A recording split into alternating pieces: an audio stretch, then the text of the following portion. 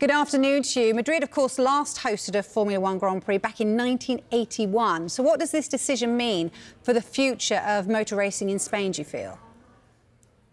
Well, Vicky, yes, it means it's very much secured. I mean, there's no greater rivalry, is there? Not only on the football field, but also it seems now in motor racing between the Spanish cities of Madrid and Barcelona. So Barcelona has held the race since 1991 at a very well-known testing venue, purpose-built circuit.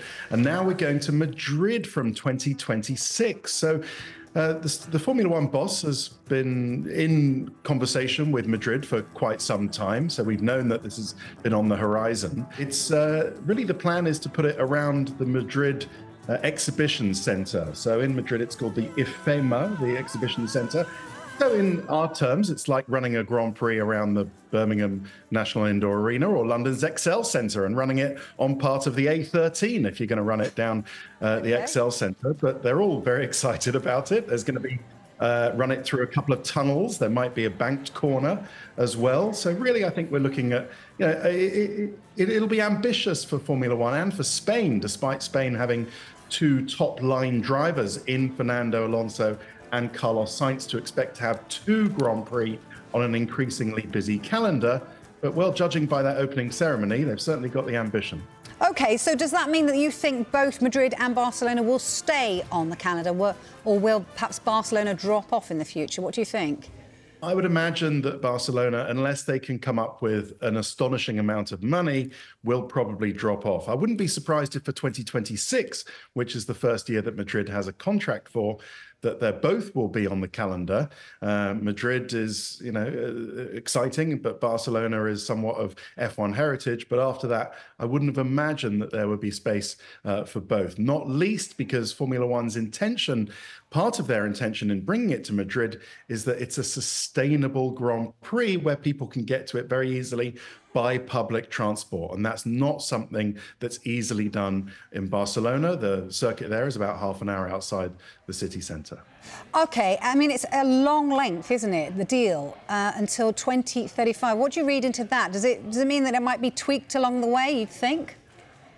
I'm not sure. I think it's just par for the course of what Formula One is doing with their Grand Prix. It makes it, joins Australia, which has a Grand Prix 2035, and Bahrain, which has a Grand Prix to 2036. Now Madrid as the third really long-term destination.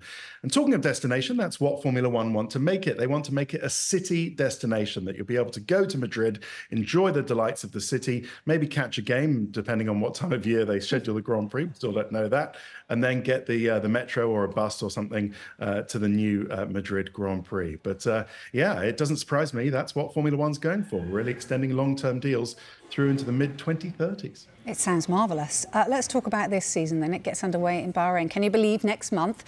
No rest for the wicked, some say. Look, have we had any early indicators about how the teams are shaping up? Are we going to see a more competitive season this time around, you feel?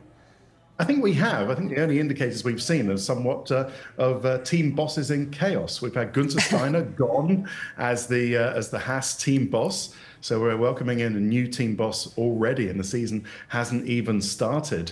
But we have the newly signed up team boss of Mercedes, Toto Wolff, who's extended his contract to stay with the team, saying that they are seeing promising things for Mercedes, so that Lewis Hamilton and George Russell can expect a car that really matches their talents. And that's the only real whisper we've had out from any of Red Bull's competitors so far.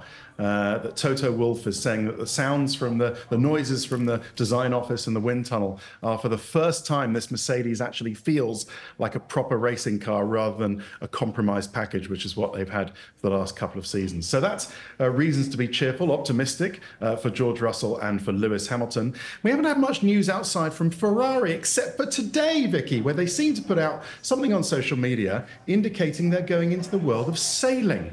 Oh. So maybe it's an America's Cup. Maybe they're joining up with Luna Rossa and becoming a sponsor for the Italian entry for the America's Cup. It's all very cryptic. All that they've said is that we exist on the track and on the sea. So, well, read into that what you can. For me, that says that Ferrari are going sailing sometime in the future. We await more from the Italian team. Looking forward to that already. Thank you very much, Ted, as always. Good to speak to you.